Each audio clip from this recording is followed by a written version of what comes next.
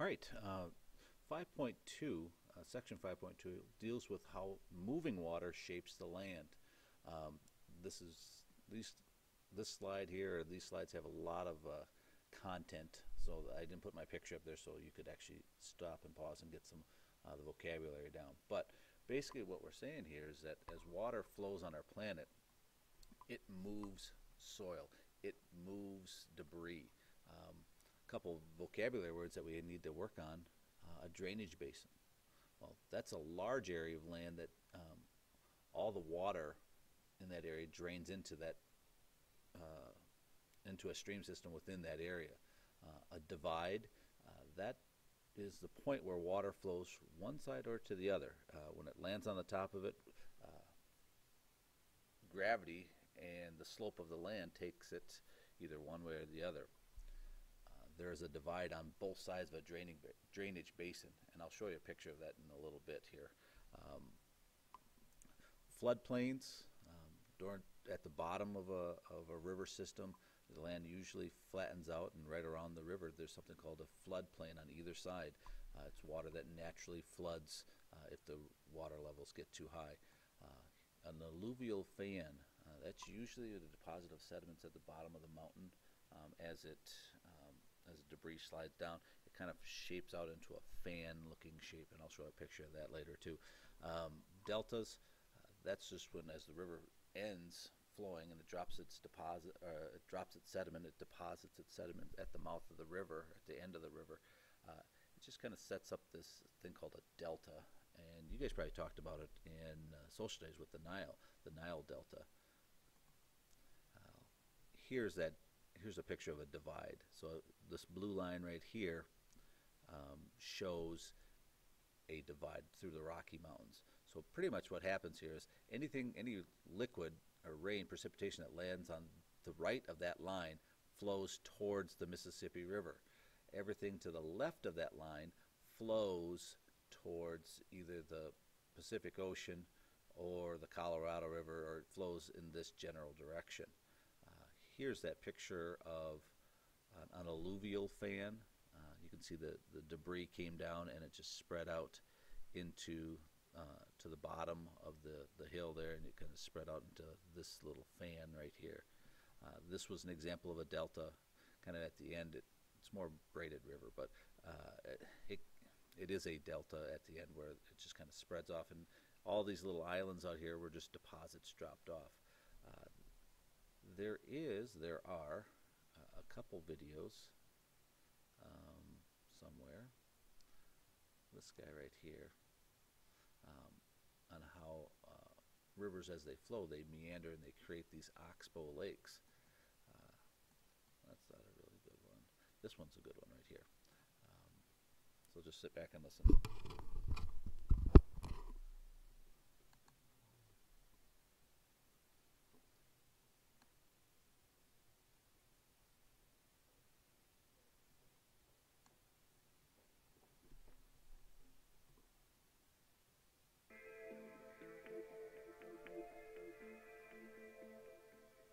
As a river approaches the end of its journey towards its mouth, it usually flows over flatter land. It develops increasingly large bends, called meanders.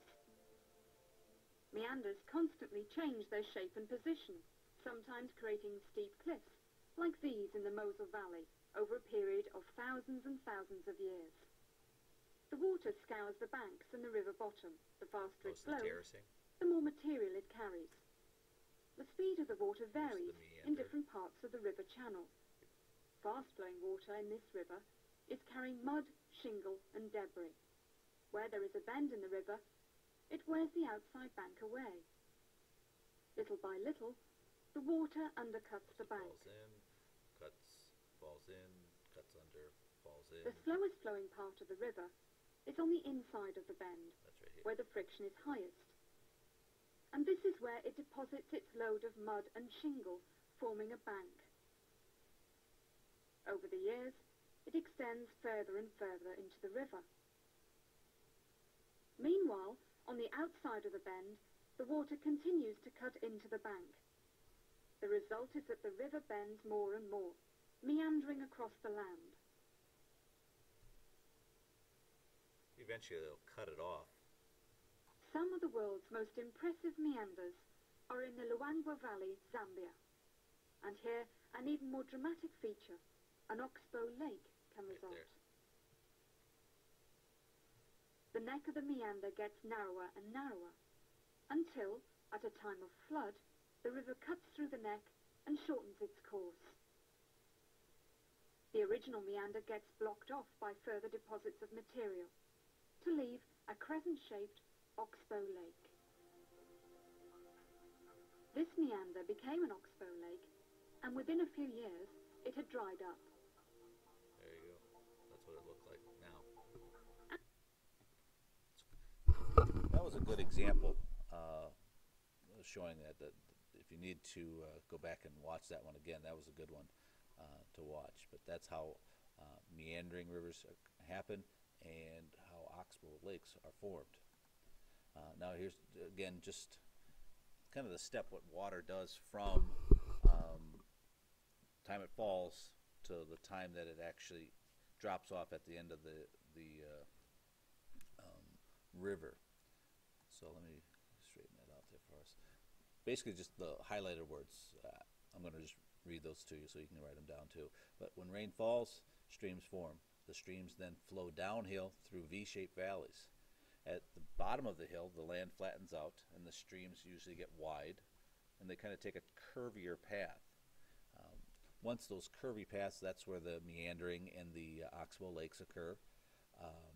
And once you get to the end of the river, it forms a delta because the river can't hold that material anymore, that debris, the sediments. It can't carry it anymore, so it drops it off in a delta at the end. Now there are other ways that water can move things underground. Acidic water from chemicals in the rain cloud. We talk about chemical weathering. Well, that sometimes lands in the ground and it can dissolve away limestone.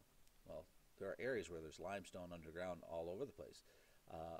Well, that groundwater soaks through. It's got the weak acid in it. Well, it'll wear away some of that limestone and carry it away, and it produces caves. Now, if these caves are formed underground and somehow over time that the top of the cave, the roof of the cave becomes weakened and it may fall in and it can create this thing called a sinkhole. Now, I think I have some things lined up somewhere. Let me check. Meanders, Oxbow Lake. I'm going to pause right now.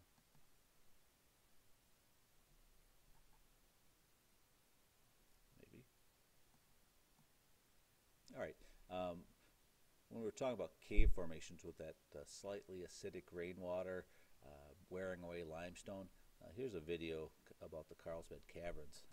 In 1883, Just pay attention. German settlers in Carlsbad, New Mexico, discovered a cave system that turned out to be the largest and deepest in North America, a place of extraordinary beauty.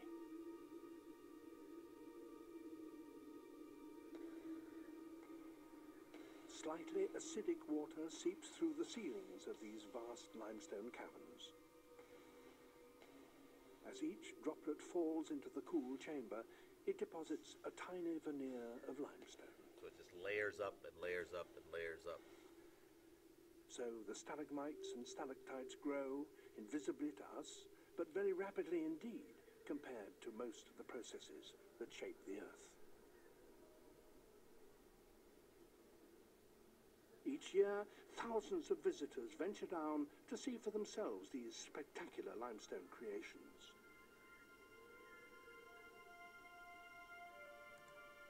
Now, if you look at that cave itself, at one point was all full of limestone.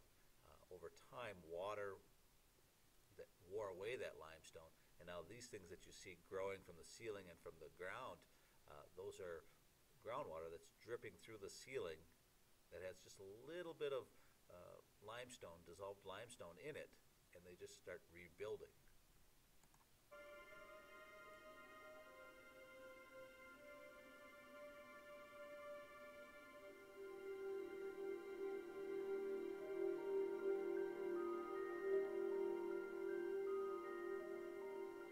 takes thousands of years for this stuff to form like this. So when you do go on cave tours, they really tell you make sure you don't step off the path, make sure you don't touch anything, because even the oil on your hands High can in the wear it Sierra down. Mountains of California lies a valley treasured by many Americans and visitors from abroad, Yosemite National Park. And I'm going to stop it right there. However, it's kind of cool stuff. Its famous landmark, Half Dome, Half was Dome. sliced by the power of a glacier which forced its way down the canyon. Glacier knocked that side of that mountain right off. But I'm going to stop it. Today's maybe not. meltwaters It's kinda cool. follow the same route. With the waterfalls, it's a really beautiful area. You can see the rocks that are smooth. That's the abrasion that we've been talking about. Even in that water, there's plenty 20,000 of years ago, ice sediments filled going this through. valley nearly to the top of Half Dome. You can kind of see the meandering of the river, the power of the In waterfall. place of those glaciers, giant waterfalls now leap down steep cliffs to reach the valley floor. Yosemite Falls drops nearly 2,500 feet, giving it the distinction of It's almost being the tallest in Half North a America. mile it falls. We're going to stop though, because it ended. So anyway, that's how kind of we're looking at with caves forming. And I know we went into Yosemite, but I thought that was pretty cool too. Sinkholes though. This is where that cave falls in. Before I get to that though, if you look here, here's that V-shaped valley.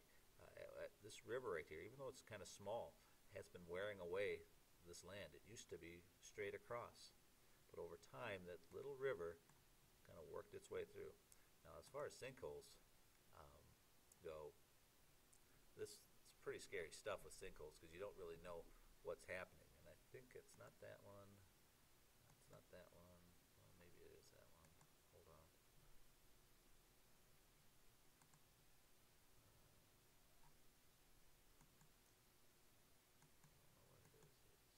Oh, here it is. Watch this one. No, that wasn't. This is the one I wanted. Sorry.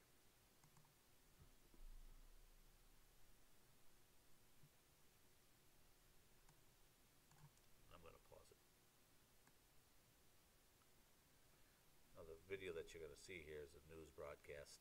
In Florida tonight, a whole neighborhood trying to figure out what to do next. A sinkhole is collapsing, growing bigger and deeper by the minute as families wonder how to save their homes. ABC's Yunji Janice has that story. Outside, the sinkhole was growing by the minute, but inside, the Lambros family had no idea until they glanced through the window. We ran downstairs. How close that gets to their and house. as we came out, the ground was just collapsing on itself. The backyard swallowed up, a sinkhole stretching 100 feet across, 50 feet deep, creeping dangerously close to their home. Go to bed thinking that, you're not going to be moving out of your house the next morning. It happened so rapidly. Neighbors are moving too. It could get bigger. And if it gets bigger right where we're standing? We'll be gone. Once the soil stabilizes, engineers can come in and start filling the hole with rocks and dirt.